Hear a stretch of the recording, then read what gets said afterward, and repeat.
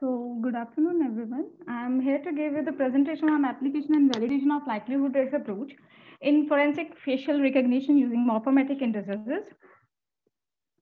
So, these are the contents: introduction, aim and objective, methodology, results, conclusion, and references.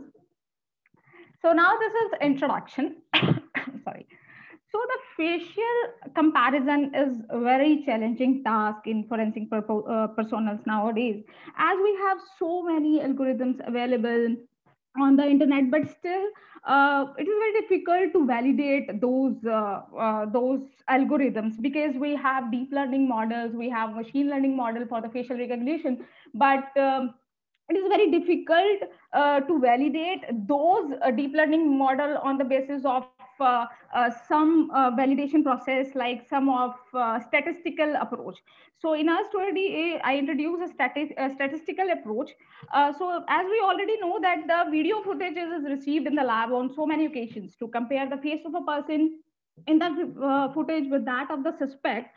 And as we already know that in the forensic situation, the examiner have suspects as an image, and it is to be established if the questioned kind of is a questioned face in the digital images or video matches the face in the image of the subject. So the morphometric features vary widely with the variation of poses, and this intra-subject variability may sometimes be comparable with the inter-subject variations, making it difficult to give a matching or non-matching approach.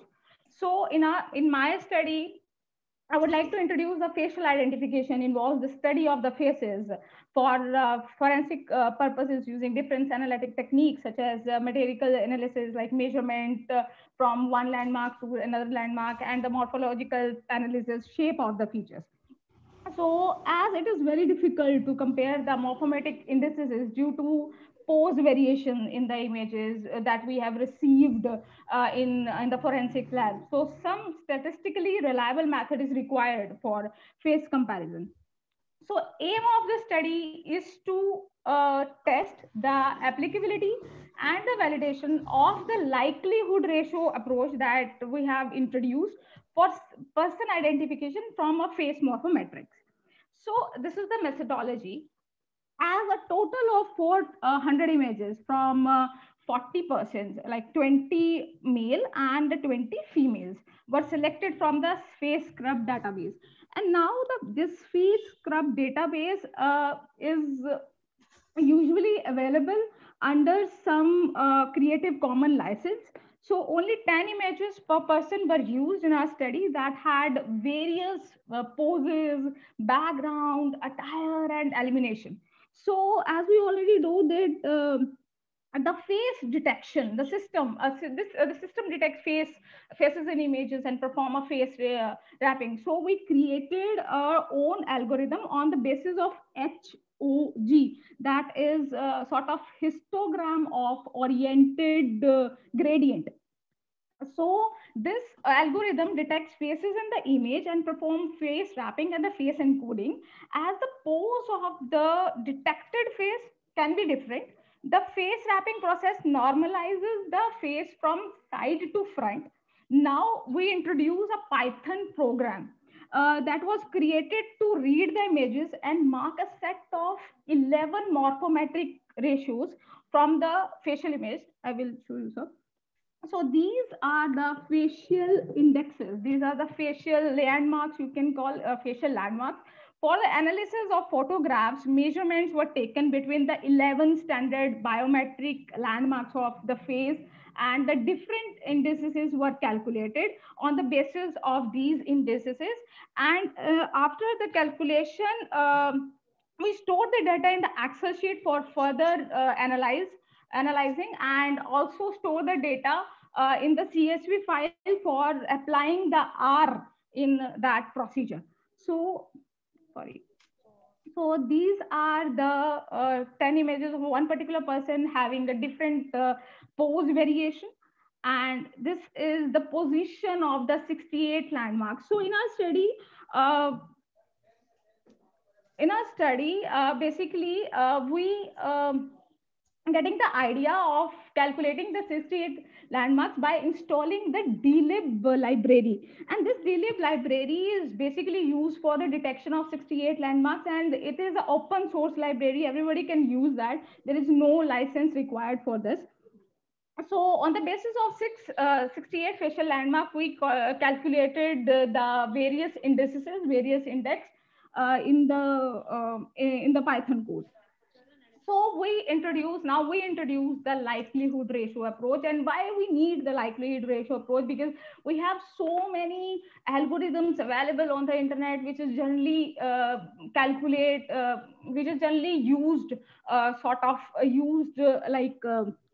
which is generally used to detect a person from a population. For a particular person, means we have one image of a suspect and we have thousands of images from other population. We can easily detect the person from that population by using the deep learning model. But in our study, due to interpersonal variability and the typicality of the indices in the population, it is important to consider the likelihood ratio modeling.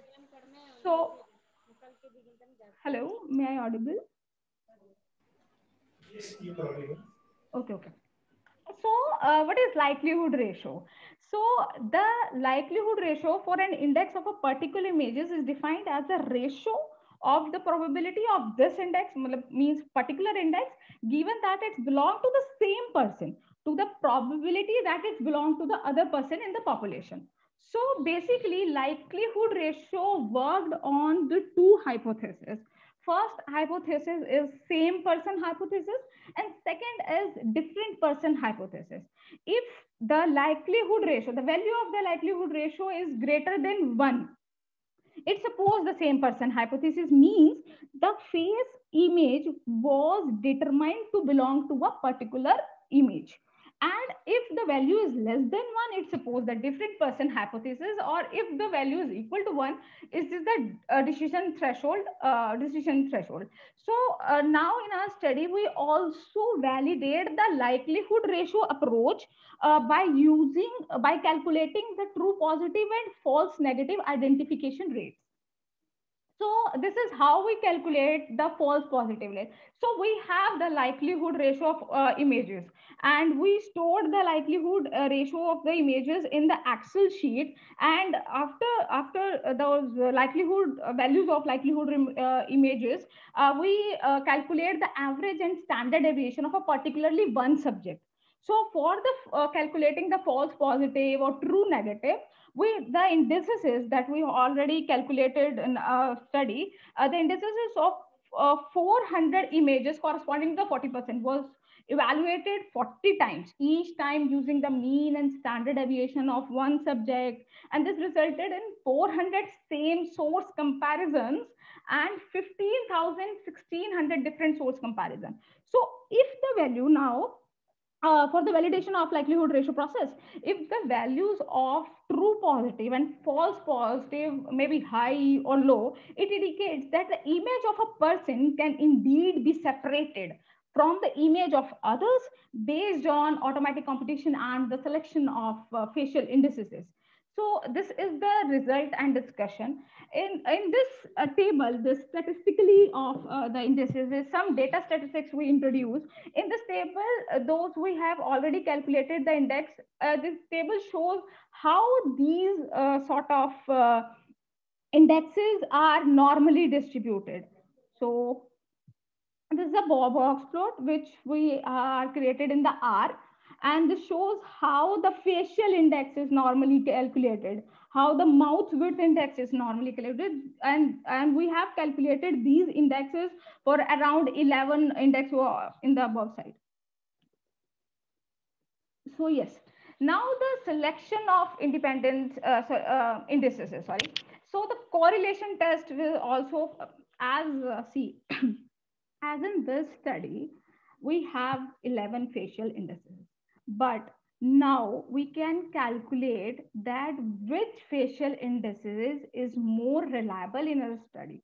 So we can correlate these indexes with each other, and we concluded that the nasofacial width index has high correlation with nasal index, and lip index is correlated with the mouth height index. and the nasofacial index with upper lip thickness and the lower lip thickness index and the chin index are finally the lower lip thickness index, and lower lip thickness index are highly correlated. And these correlation figure like three indices like nasofacial index, nasofacial width index, and lip index were dropped because the likelihood ratio calculation as this would be misrepresented the LR value of a particular image of the subject.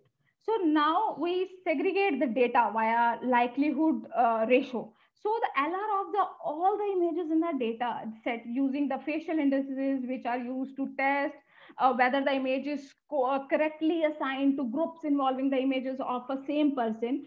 So using the criteria of this criteria, likelihood ratio greater than 1 for positive assignment of image in its correct group.